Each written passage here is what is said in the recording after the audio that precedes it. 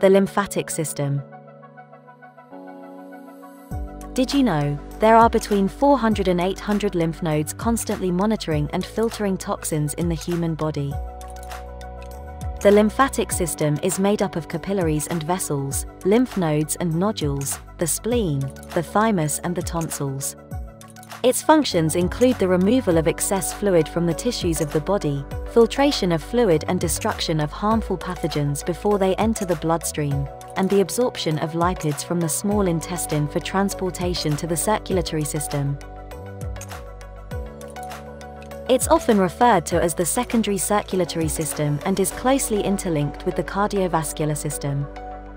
As well as helping with fluid filtration, which helps to prevent infection of the blood and tissues, it is also essential for the maintenance of blood viscosity and vascular homeostasis.